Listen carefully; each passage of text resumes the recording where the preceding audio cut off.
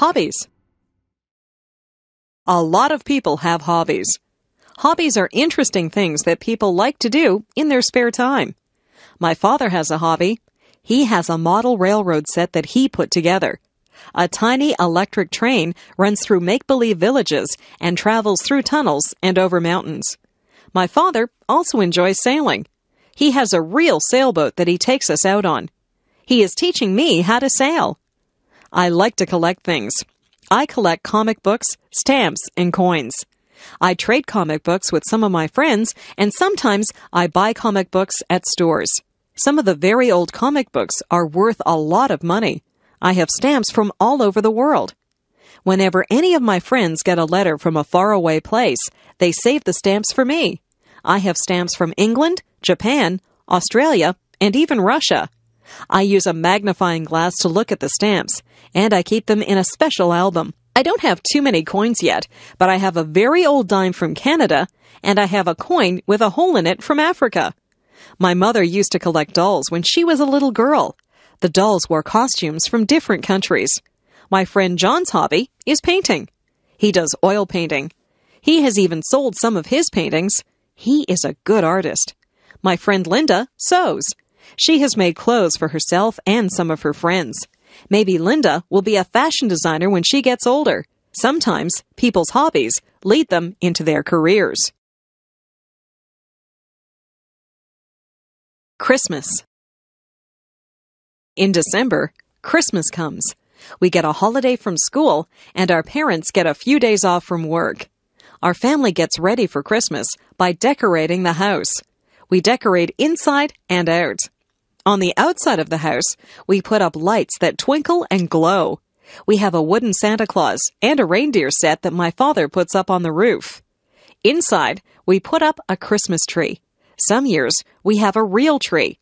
Real pine trees smell nice, but you have to be careful that they don't dry out and start a fire. This year, we have an artificial tree. We hang tinsel and ornaments on the tree. We also hang strands of light on the tree and put a star at the top. Everyone thinks that the tree is beautiful when we turn on the lights. We place gifts under the tree. There is a gift for me under the tree. It is wrapped in red paper, and it has a big green bow on it. Red and green are the Christmas colors. On Christmas Eve, my brother and sister and I will hang our stockings near the fireplace. Santa Claus comes down the chimney and fills our stockings full of toys and goodies. On Christmas morning, it is exciting to see what Santa has left for you. My mother will make a big turkey dinner for us on Christmas Day. We have lots of vegetables and good-tasting foods to go with the turkey. We will have dessert, too. Some of my family like Christmas pudding, but I will just have ice cream. Last year, some carolers came to the door. It was snowing outside. They stood in the snow and sang Christmas carols to us.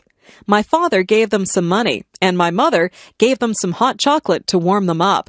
They had lovely voices, and they sang some of my favorite carols. We also collect food, gifts, and money for some of the people in town who cannot afford to have Christmas. My family is collecting things for a poor family who live near here. We had fun deciding which toys to buy for the children in that family. It was a good feeling to share with people who do not have as much as you do. My parents have always taught us that Christmas is a time for giving, not receiving. I think they're right. The garden.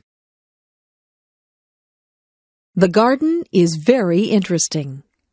I sometimes go outside, and I watch all the things that go on in the garden. It smells wonderful in the flower garden. There are red, white, pink, and yellow roses that have a sweet smell. I watch the bees as they take pollen from the roses. There are tiny bugs that live on the rose bushes. My mother tries to get rid of the little bugs, but it is difficult to get rid of them. She is glad to see the red ladybugs, who eat the little bugs. The birds like the sunflowers. They like to eat sunflower seeds. There is a bird bath in the garden. The blackbirds and swallows go in there to take a drink or have a bath. I sometimes see a robin or a blue jay in there too. In the dirt, there are little holes where the ants go in and out. The ants are hard workers. I watch them as they work together as a team to bring food to their nests. There are snails in the garden too. They carry their homes on their backs. They move slowly and leave a silvery trail as they go. They eat the leaves from my mother's plants. My mother also has vegetables growing in her garden. She grows green peas. We like to pick those and eat the peas raw, right out of their pods. She grows lettuce and tomatoes too. We have so many tomatoes that we always give some to our neighbors. My mother sends us outside to pick lettuce and tomatoes whenever we have a salad. My favorite vegetables are carrots. Their tops grow above the earth, but the carrots are below the dirt. When you pick them, you have to pull the carrots out from under the soil. Weeds also grow in the garden. After a good rainfall, it seems that the weeds just spring up. I pull the weeds out by their roots so they won't grow back. Weeds choke the good plants, so we don't want them in our garden. Gardening is a good hobby. You get fresh air, sunshine, and exercise. You even get beautiful, colorful flowers and nice fresh food. The pet store. On Saturday, my parents took us to the pet store. They had everything that you would need if you had a pet. They had dog food, collars, and leashes for dogs. They had treats to give your dog and brushes to brush your dog. For cats, they had food, toys, and litter boxes. For birds, they had seed and cages. There was a section for fish. They had fish in big tanks and little bowls. In the big tanks, there were colorful fish swimming around. The girl who worked there said that they were tropical fish. There were goldfish in the smaller fish bowls. I saw the girl get a goldfish out with a little net. She sold it to a boy who said he had another goldfish at home. There was a very large cage with a parrot in it. I walked up to the cage, and the parrot said hello. I was surprised that the parrot could talk. It could say a few things. It said, "I love you," "Pretty bird," and "Bye-bye." I told my mother that I would like a parrot, but she said that parrots need a lot of care and attention. At the back of the store, there were some puppies. They seemed glad to see me. I stuck my hand into the cage, and one of them licked my hand. They were very lively. They were running around and chasing their own tails. In the next cage, there were 2 kittens. One of them was playing with a toy, and the other one was asleep. The kittens were very small. The one that was sleeping was curled up into a ball. I couldn't even see her face. I didn't want to leave the pet store. I was wishing that I could take all of the animals home with me. My first day of school.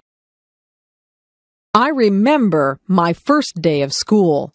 I was excited, but I was afraid. I held my mother's hand as we walked to the school. When we got near the school, I wouldn't let her hold my hand anymore. I didn't want to look like a baby.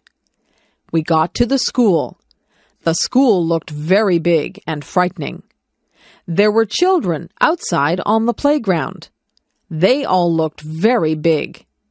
I looked at them, and some of them looked at me. I felt very small. My mother and I went into the school and found the kindergarten room. There were children in there. Most of them were the same size as me. My mother spoke to the kindergarten teacher. The teacher was very nice. She said my name, and she introduced me to some of the other children. I already knew some of the children because they lived near me. I began to play with some of the things that were in the classroom. There were toy trucks, coloring books, and even a dollhouse. I soon forgot to be scared, and I began to play with the other children. I didn't even notice that my mother had left the room. In school, we sang songs, played some games, and listened as the teacher read us a story. I had a lot of fun on my first day of school. I even drew a picture of my teacher. I took the picture home, and my mother put it on the refrigerator. I like school. It is a good place to meet new friends and learn all about the world. Transportation. People move from place to place. There are lots of ways you can move around from one place to another. Sometimes you can just move your feet and walk. Walking is good for you. Some places are too far to walk to. You might have to ride a bicycle or ride on a skateboard. Some places are too far away to ride your bicycle to. You might have to drive in a car or a van or even a truck. My father has a car. My uncle has a van. I have never been in a big truck. Trucks are usually used to carry big loads from one city to another. I would like to be a truck driver. I would travel all over and sit high up in the cab. I have been in a taxi cab. Once, my mother and I took a taxi to the hospital. There was a special meter in the taxi. When we finished our taxi ride, the driver looked at the meter to find out how much money we owed him. I once rode a horse. I sat in the saddle and held on tight to the reins. The horse ran very fast. It was a bumpy ride, and I was afraid that I would fall off the horse. Not too many people around here use horses for transportation. They used to use horses for transportation in the old days. If you want to travel very far away, you have to go on a train, a plane, or a boat. If you are in a hurry, it is best to take a plane. Planes fly through the air very fast. Trains go along the tracks. Sometimes I can hear the train whistle from my house. Boats take a long time to cross the ocean. Great big boats that cross the oceans are called ships. If you like to take it easy and look out at the water, then ships are a good way to travel. They say that the world is a lot smaller now because of transportation.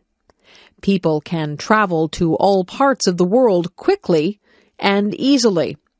The world is not really smaller, but it has become easy to get to faraway places. Television. Do you watch television? My mother says that I watch too much television. I watch cartoons on Saturday mornings. Cartoons make me laugh. My brother and I each have our favorite cartoons. We have trouble deciding which cartoons we will watch. On Saturday afternoons, we like to watch sports. My brother really likes to watch baseball, but usually my mother tells us to go out and play on a Saturday afternoon. On weeknights, we have our own favorite shows. I like shows about outer space and monsters. My brother likes comedies. He likes to laugh. My mother likes shows about real-life situations. She likes to watch the news. She says that the news is important. She watches the news and weather to find out what is going on in the world. Sometimes she watches real-life shows about doctors or policemen. My father doesn't watch television. He says that he would rather read a good book or the newspaper. My dad gets all his news from the newspaper. My favorite thing is to sit in front of the television with a bag of popcorn and a bottle of pop. I sit there and change the channels with the remote control. I change channels and watch a few different shows at once. My mother won't let me watch too much television. She doesn't want me to get lazy. Television is good if you don't spend too much time watching it. You can learn a lot from television if you watch the educational channels. I learned about dinosaurs and rainforests last week just from watching television. My country. I live in Canada. It is a very large country that is made up of 10 provinces and 3 territories. Most of the provinces and territories are quite unique. For example, in Saskatchewan, the land is flat and it is not surrounded by water. They grow wheat in Saskatchewan. British Columbia has mountains. I have never been to British Columbia, but I hear that it is very beautiful. Nova Scotia is on the Atlantic Ocean, so there are many fishermen out there. The people in the provinces are even different from each other. In Quebec, many of the people speak French. In the maritime provinces, the people like to play their own kind of music. They play fiddles and accordions, and many of them dance very well. Nunavut is in the north, so life is quite different there. The people who live in the new territory of Nunavut are very close to wildlife. They do a lot of hunting and fishing. It can get very cold up in the Arctic, where Nunavut is. I live in Ontario. Even within Ontario, life can be quite different. The capital of Ontario is Toronto. Toronto is a very busy city with lots of apartments, offices, and shops. Toronto is an exciting place, and it has a lot to offer. There are theaters and restaurants to suit every taste. The culture in Toronto is very diverse. If you drive a few miles north of Toronto, you will find places that are tranquil and peaceful. Many people leave Toronto on the weekends and drive to their cottages where they find rest and relaxation. Canada is made up of many different cultures. People of many different ethnic backgrounds live in harmony in Canada. That is why I like Canada. In Canada, we celebrate our differences.